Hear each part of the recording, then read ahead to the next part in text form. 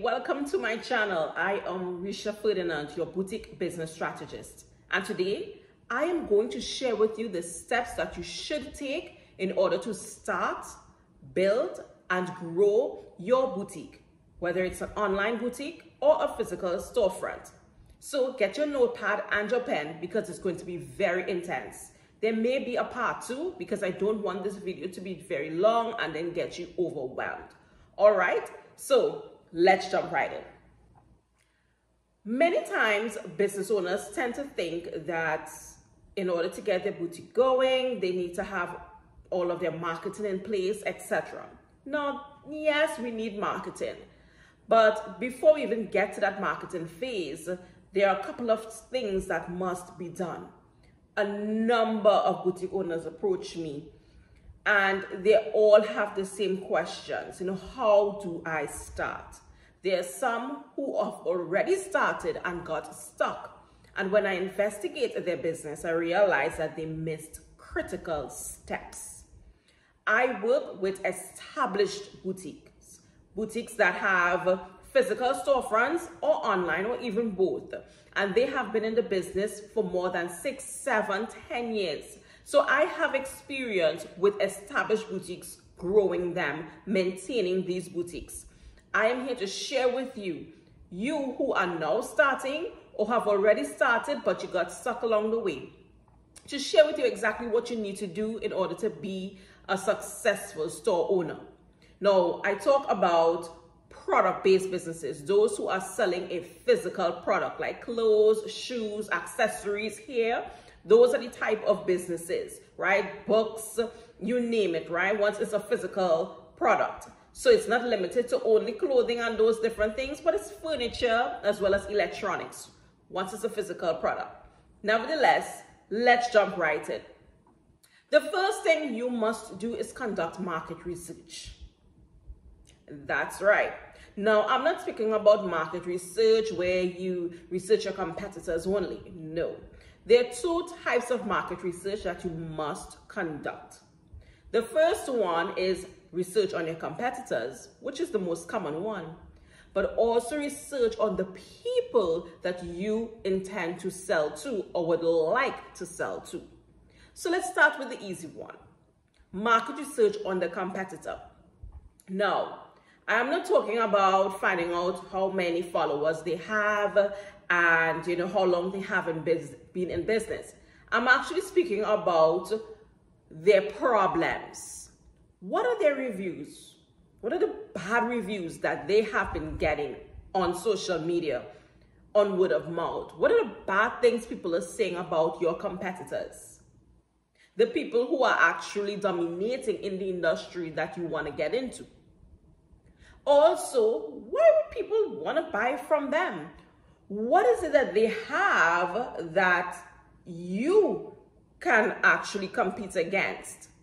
What would it take from you to actually steal their customers and make their customers your loyal customers? That's the kind of market research I'm speaking about. Find information about them. What is their strategy, their marketing strategy? How have they performed in prior years? What has been their business growth each year? What it looks like? Those are the things that you want to pay attention to. When you now get to the phase of doing market research on your customer base or the intended customers, the people you would like to sell to, you want to ask them, why are you shopping at XYZ company? How often do you shop at XYZ company? How much money do you spend there? What do you feel about this particular product? Have you gotten options regarding this product? Who else do you shop from? Why don't you shop from ABC company? What are your issues in the market surrounding this product? So you see the type of questions I'm speaking about here. I'm not too concerned about age, income bracket, ethnicity. Yes, you should get that data. I'm not saying don't. But primarily, you want to understand who your competitors are and why are people buying from them. Because if they are missing a particular ingredient, If you can actually supply that ingredient, you can actually dominate. People will now flock to your store. So you want to find a market that has a need and then provide the product to meet that need. When you do that, you are creating automatic demand for your business, automatic demand for what you are selling. I have heard many times business owners say, the competition is real. It is a saturated market. So many people are selling the same thing. Yes, they are. And that's because they haven't done any research to know what can position them to do differently. Now, here's this. Once you're aware of what people are willing to spend for the product that you want to sell, that will help you determine your niche market as well. So now we could jump right into step 2, finding your niche market. Now, what is a niche market? Firstly, let's talk about the pronunciation. Some persons may say niche, whilst others may say niche. Either way, it's the same thing. Tomato, tomato, we all know what it means. So your niche market is a subset of your target market. Here is an example. Your target market can be single mothers with an annual income of $40,000. That's your target market. But your niche market goes a step further. It's single mothers who have an annual income of $40,000 who has children that are over the ages of 14. Or, here's another niche market. Single mothers with more than 3 children. I am getting more detailed. That's my niche market, right? So your niche comes out of your target market. I want you now to understand who exactly you want to sell to. So by you now identifying, your needs, the market needs and demands, you can now derive at the niche market.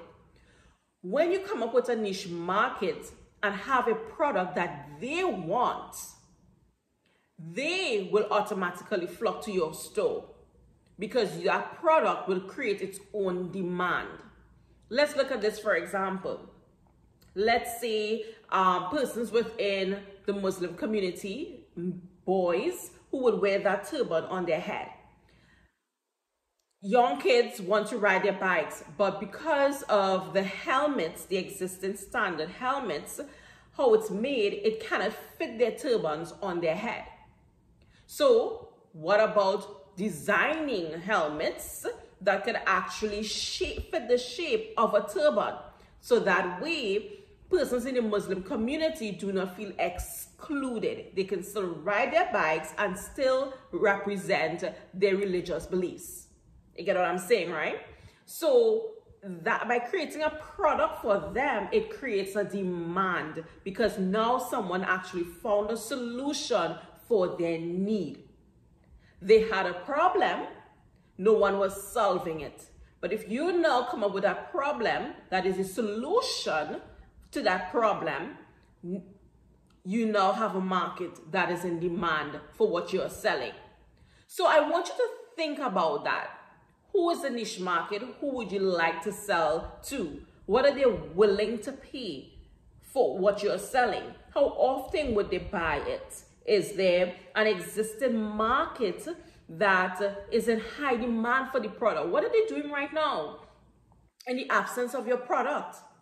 What are they wearing? What are they drinking? All of these different things. What are they doing? What does their life look like in the absence of your product? What is a substitute that they have? Think about that. And that will help you to further come up with your niche market and the product that they want and they need in their lives and they are willing to spend the money to acquire it. Now you can sell a product that is in high demand. So that's your second step. Your third step now, after you've identified the market's needs, understand who's the competitors, how much money people are willing to spend for your product. The third thing now you want to do is understand your business structure. So you've tested, you've figured out, okay, this is your product.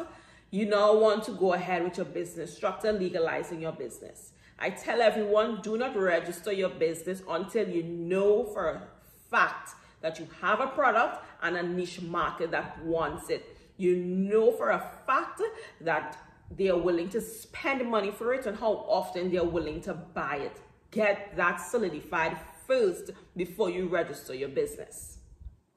Now, when it comes to registering your business, there are various types of businesses. You have sole proprietorship, you have LLC, you have partnerships.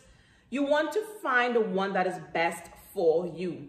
I highly recommend that you get on your revenue website, your inland revenue website, based upon whatever country you are in. If it's the IRS or the CRA or BIR, whichever country, find that website, get details about the different types of business structures in your country, and find the one that is best suitable for you. You want to register your business, get your business registration number, might be your EIN number. In Canada, it's a BN. In the Caribbean, it's a Board of Inland Revenue number. Get that number, make sure your business is registered. Now, let's take a step back a bit. Coming up with your business name. You do not want to register your business with a particular name when that name is already owned, trademarked by another entity. So you want to do research on your trademarks website, your country's trademark website, and to search the name that you would like to name your business and to see if that name is already taken. Because here's what will happen. If you don't do that and you register your business, let's call your business Risha Ferdinand Limited, and you continue doing business in the name of Risha Ferdinand Limited, 2 or 3 years pass, business is doing extremely well. But then you get to realize someone trademarked it prior to you registering it. You were unaware of it and they have found out. They can take legal action against you. They can issue a cease and desist letter, right? And you could end up in court and having to pay a hefty fine. So to avoid all of that, do research on your business name to ensure that it is available. Search the name also on social media across Google to see if anyone else is using that business name. If they are not using the business name and it is available, then you register the business, okay? That is something that you make sure that you have to do when you're registering your business. After you have registered your business with your local authority, you will want to also register it at the federal level as well, because if you register it only in your state level, that's all you have. That means someone else in another state can actually use the same business name that you registered it with. After you've registered your business, the next step is to understand your positioning, your unique selling proposition. What would make your business different? Now, many times when I ask business owners that, the number one response is my customer service. Now, the truth is, the only way someone will know your customer service or customer experience is unique is they have to buy from you first. So if they don't buy from you, they will never experience your amazing customer experience. So therefore, you need to understand that your unique selling proposition cannot be that. Your USP should attract people, your unique audience, your niche market to what it is that you are selling. Okay? So I want you to understand your positioning and make sure whatever positioning you have, you are actually attracting the right people. If right now that you are in business and you are attracting the wrong people, then clearly your positioning is off. You need to revisit your market research, go all the way back to the top, and then come back down because you would have missed key elements in it.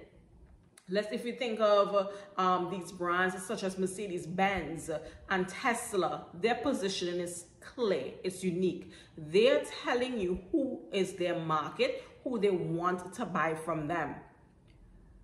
Likewise, Toyota is telling you who they want to buy from them. If we compare Nike, right, with Adidas, they clearly tell you who's their audience.